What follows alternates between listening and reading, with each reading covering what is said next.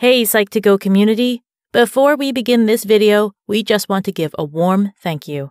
We know we've given you many thanks already in the past, but thank yous are timeless and we really do appreciate all the love and support you've given us. We see each and every one of you, and your well-being matters to us. We hope as the years continue to unfold, we can continue delivering quality content tailored just for you. With that being said, let's get right into today's video. Have you ever been backstabbed, lied to, or betrayed by someone you thought you could trust? Unfortunately, we can't stop people from taking such actions against us, but we can decide who we keep in our lives. Wondering if your BFF is reliable or not? Here are 5 signs someone isn't really your friend. 1. They use you more than they enjoy your company. Maybe they approached you first with good conversations and that's how your friendship started. But eventually, the mask falls off. Do they often only go to you now when it's convenient? Or you ask them to hang out and they immediately will follow up with anyone else going before they decide on coming or not. Or maybe they're simply constantly asking for favors. Maybe you work at a company they want to work at. Do they only meet up with you to ask to borrow something? Relationships are give and take. And if you want to find out if they are a true friend, just ask them for a favor too. And if they reciprocate, then keep them around.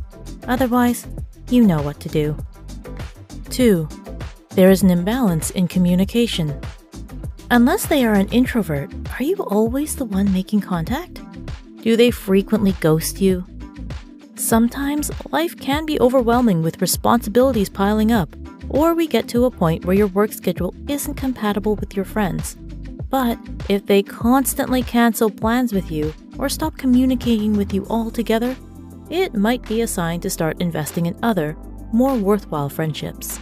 You deserve support, attention, and respect too. 3. They are secretly competing with you. This one can be tricky to detect, especially if they seem like the passive-aggressive type. But pay close attention to how they react to your progress and achievements. Do they say congrats with a smile, but secretly want to beat you? Are they known to be a naturally jealous person? One other thing to note is if they copy you. Copying is an attempt to steal your identity. They might try to keep up with you by trying to become a replica of you. Not that it's not flattering, but still. Before we begin our next topic, we actually want to give a small shout out to Domix.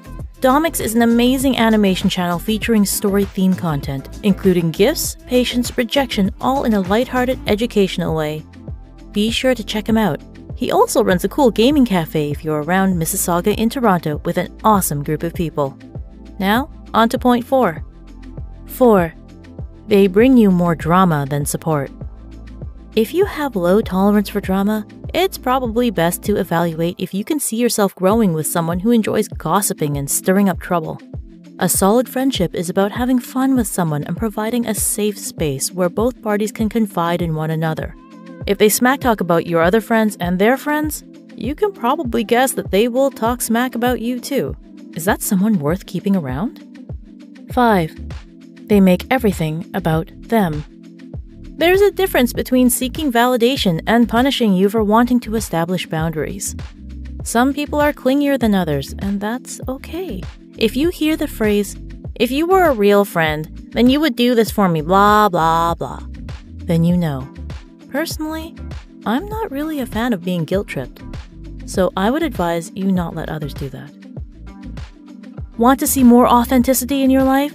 Check out and subscribe to the featured channel. She has a unique way of interacting with strangers and helping them show the best parts of themselves. Whether it's just getting their authentic reactions or life stories, you'll discover we're all a lot more alike than different. You can watch either one of these videos from her. What's the most painful thing you've been told? Or, what's the kindest thing you've been told? Among others. Is there a topic you'd like us to cover next?